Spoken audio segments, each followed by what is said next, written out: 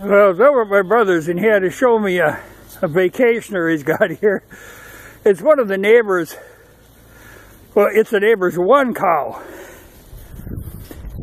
And it's called Penelope. But you look at the bulk on that animal, what it is, it's like 13 years old. But it's what they call a free martin. It's the female of a set of twins. And they won't breed, so she's never bred. But it's kind of a pet that this guy has kept. You know, he used to have a lot of cattle and he's down to Penelope now.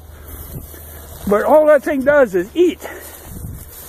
But look at this, the sheer, it makes them, my brother's got a couple of bulls out here and it makes his biggest bull look small.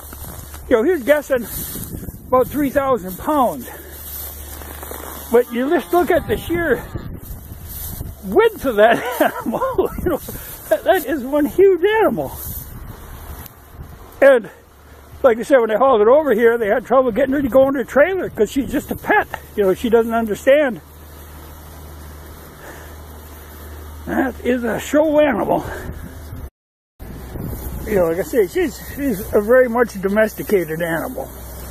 But, you know, look at just the sheer bulk. It's just amazing, really. Yes, you're a nice cow. And she has had an easy life, but Jesus, what a beast.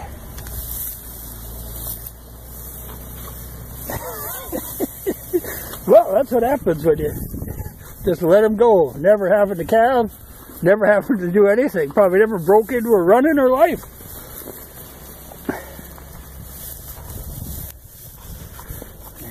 She's a show cow.